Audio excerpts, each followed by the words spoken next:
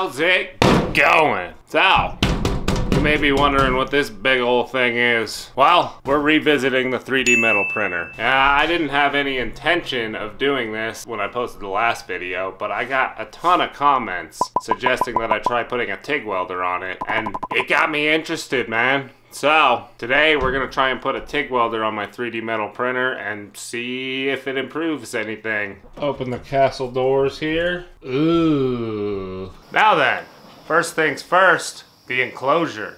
I've cleaned it up as much as I can without using a grinder. It's covered in spatter. I'm not just gonna use the torch's argon, because I'll run out of argon a quarter of the way through a print. And I'm starting to get embarrassed how often I'm going to the gas getting spot to get new argon. So, I'm gonna seal this thing up as good as I can and just fill it up with argon, and hopefully I won't need to be using it as much. As you may be able to imagine from the last project, I'm sick of welding thin metal. So, I'm just gonna use silicone. Now to seal up the doors, I've just installed this weather stripping. I'll probably just hold it closed with some self-tappers or something to keep it good and tight.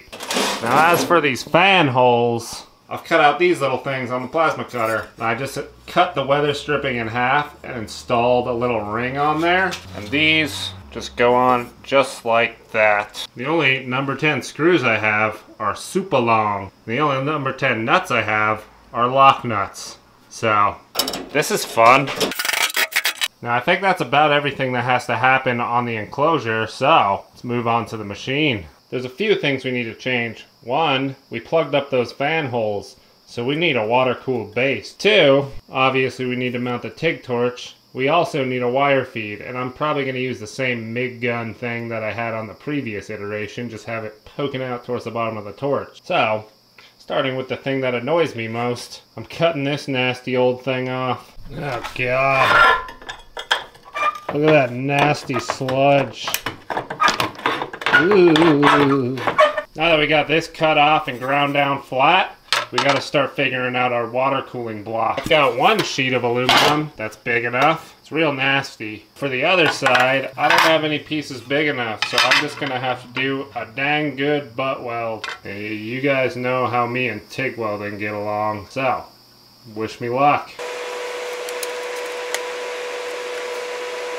Yeah, you don't want to see this. Got my plates cut out, got my butt joint on here. Now, we need to transfer the holes from this onto here. And then I have these little standoffs to hold the two apart. Jesus. Then with just a little bit of persuasion, these guys can be installed in the aluminum plate.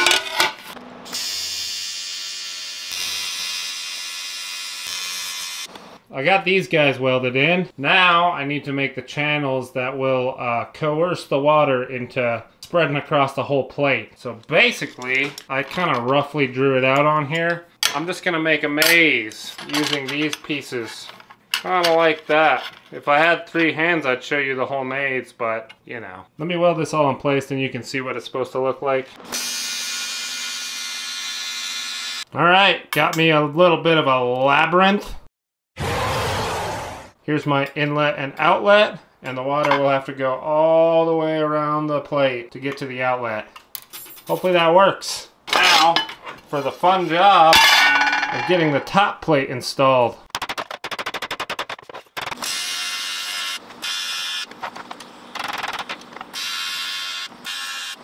Now, we can test for leaks and cool this thing off all at once. Come on.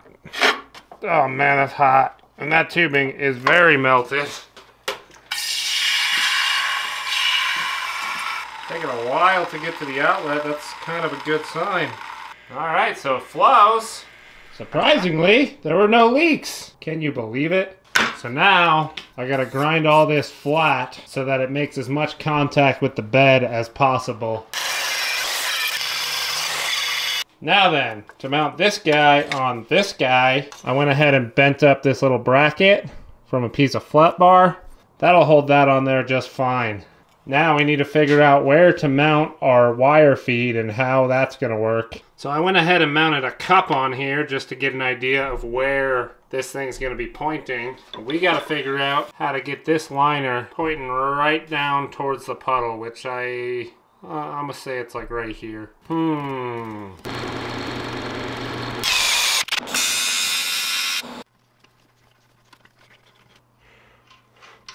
Alrighty, here's how this is gonna work. I've just sandwiched this fitting between a piece of heat shrink and the gun liner, so that ain't gonna move. Well, that ain't gonna move much. And then if I have to reposition this, the holes are a little bit oversized, so I can jiggle it around just a little bit, but that's something we won't learn until later. Alrighty, got everything installed. Got our water cooler block. You can see the tubing in the back for that. Torch is on and the wire feed. With the torch, I didn't want to take apart a perfectly good TIG torch, so I kind of just like bent it back. A little hokey. Oh, and we got our little limit switch pusher right there as well. Now then, on to the electronics. Now I just need to decipher what the hell I was thinking when I put this together. So, all the Ender 3 stuff can stay the same. I don't know that we're gonna need the 12 volts anymore, besides for the LEDs, which seems silly to have this power supply for it, but if I don't gotta move it, then I don't gotta move it, right? I'm not gonna need the stepper drive anymore, unless I decide to drive this with a stepper. I'm no longer gonna have the welder to control the wire feed, so I'm gonna have to do that with the Arduino. I don't know. I'll be back with this put together, or at least with a plan put together. Alrighty, got my electronics sorted. As you can see, the stepper drive is gone, and in its place I have a little transistor. As you also may be able to see, it's no longer an Arduino Uno. I've swapped it for a Nano, because there's no point in using an Uno here. Couldn't possibly be because I shorted 24 volts over the Arduino and fried it. I'd have to be an idiot to do that. I'd have to be a real idiot to do it twice. Anyway, everything's just about the same as the old setup. It's still controlled through this relay, which I'm going to control using a fan output, M106 and M107 from the Ender 3. But now, one state just turns everything off. The other state will flick a relay to turn the torch on, and then it will start dabbing the motor. And I just used a for loop for this, no more fancy curve, but it's gonna dab quicker and quicker. Let me show you. This is one state, and then I've changed the code to greatly exaggerate how quickly this changes and moves, just for the video. You can see, I turn it on, it starts dabbing. And I don't know if you can hear it, it gets quicker and quicker. Until it's almost continuous. There's a 100 microsecond delay between dabs at the quickest state. When it's actually running, I'm gonna have that ramp up a whole lot slower. Now, I'm gonna go ahead and install the enclosure on top of this thing, and we can give it a test. I stuck a piece of acrylic in the bottom hole because last time I ended up running it with the door open the whole time because the shots through the tinted glass sucked. So, this is your window, this is my window. Beauty. Now, I don't want to wait for silicone to dry again, and I just passed these wires through, so hot glue. So I'm not going to be using my nice welder for this. I'm going to be using this old thing. This is my Everlast Power Pro 256 SI. It's a multi-process machine, which is why I don't use it. It has a tendency to blow up.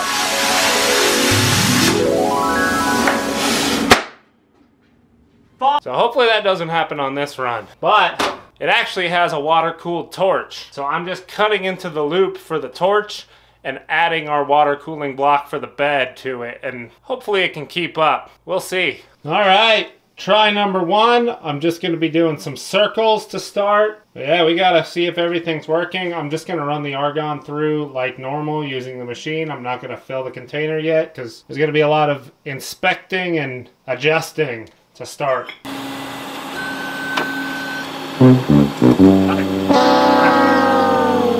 So, after some initial tests, I realized this thing is not poking in the right spot. We need to be real close to the puddle. So I made this little piece out of aluminum, and it fits on a number 5 cup. I'll be able to clamp it down with a number 8 screw. So the gun liner will poke through this hole right here and be right up next to the tungsten. Now, I don't know if you can see that, but our tungsten is right here, and the wire is right there. So hopefully this works better. We're getting there. May not look like it, but it sure looks like it under the welding hood. So I was noticing that the wire was having trouble getting into the puddle, so I've drilled another hole in this mounting bracket. So now the whole thing is tilted a little bit, and these guys should meet in the middle. Give it a whack.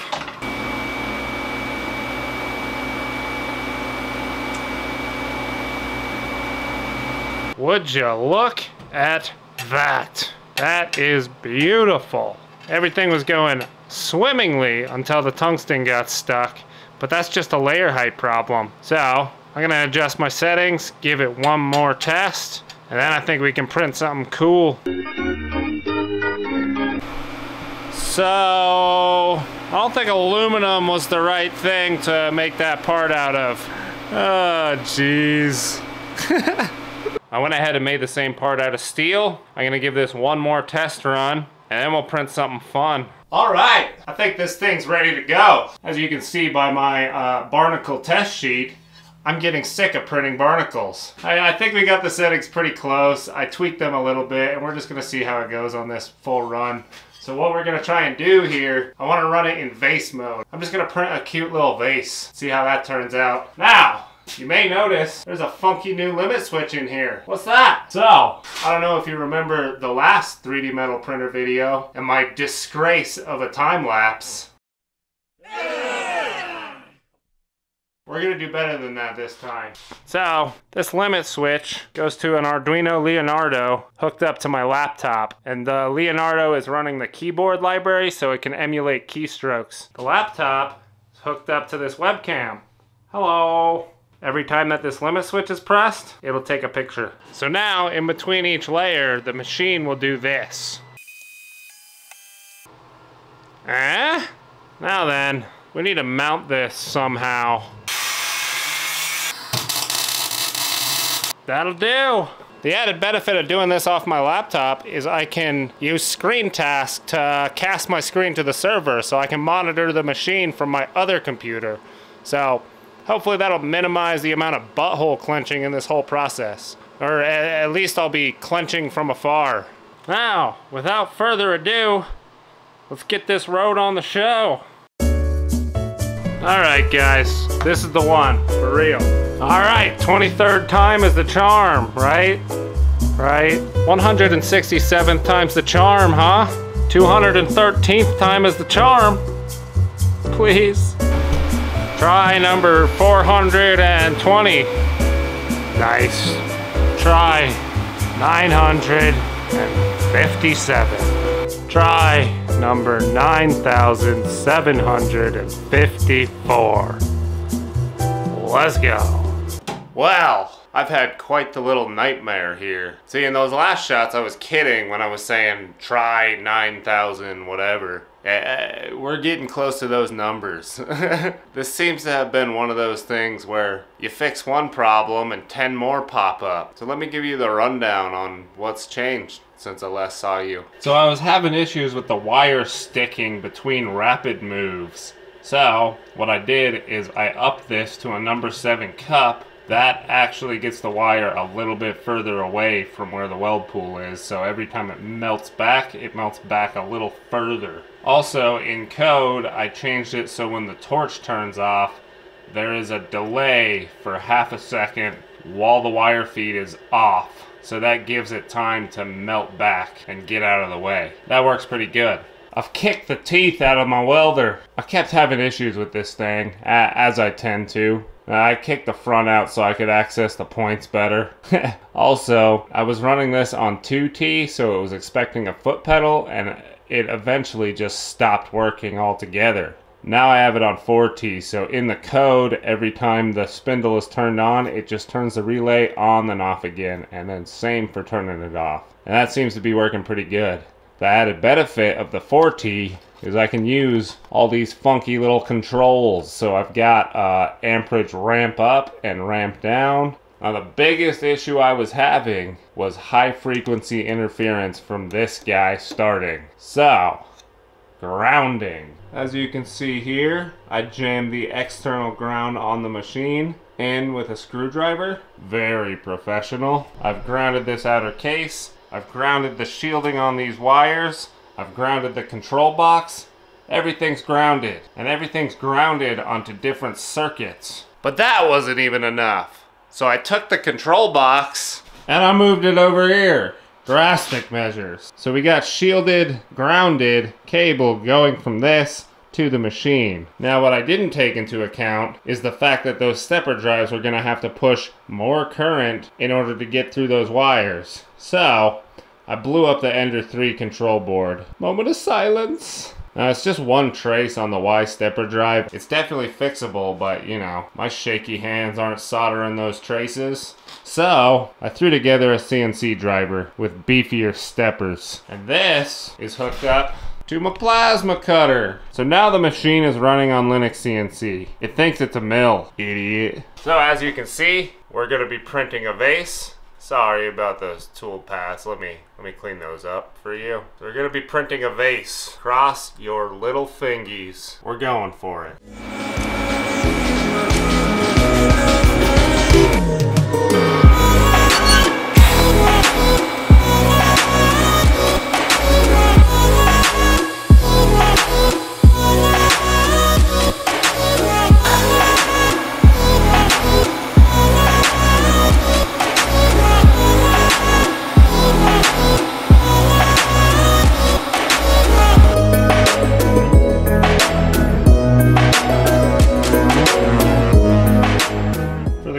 Reveal. Wow, that took 2 full days. And what do we have to show for those 2 days? The ugliest vase that I have ever seen. It's pretty cool this worked at all. Yeah, and you can kind of see the spiral pattern that's supposed to be in the vase, which is kind of neat. Oh, and the overhangs it was able to get are actually pretty good. That compared to the benchy that we did previously, the layers on this look much smoother. It also took twice as long, so give and take. Now there's some glaring issues here, that being the shifts in layers. Now I don't know if that's a problem of the belts warping from the UV or whatever, or a problem of shift 1, needed more argon, shift 2, bedtime. It's probably the latter. Now I could just give you that shitty vase and call this good, but I'm not happy with it, man. I want something impressive. I want something sick. So we got a few options to avoid those layer shifts. Option 1, actually install limit switches on the machine. Option 2, stay up with the machine. Now I don't have enough wire to actually run limit switches over to the control box, so here goes nothing. Oh, my poor health and sanity. Now this print I'm only gonna have a time lapse for. I'm not gonna take any shots of it. That way I can actually close the machine and save some argon. So, apologies.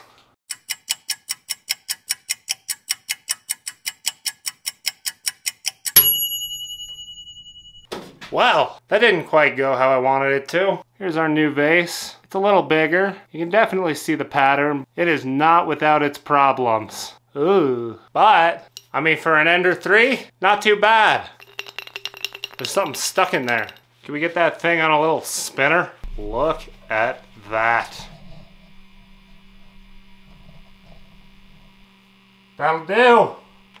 I wonder if it holds water. Look at that, it holds water. Gritty. Well, was that worth an extra 2 days? Probably not. But I think this thing actually has potential. This came not without its own set of problems. Is it perfect? No. Is it a step forward from last time? I think so. Well, let me know down in the comments if you guys want me to take this further. I think we're actually kind of getting somewhere with this. And if y'all want to watch, I still want to work on it. So let me know. Either way, thanks for sticking around. Leave a good old dinger. Think about subscribing, and thank you for watching.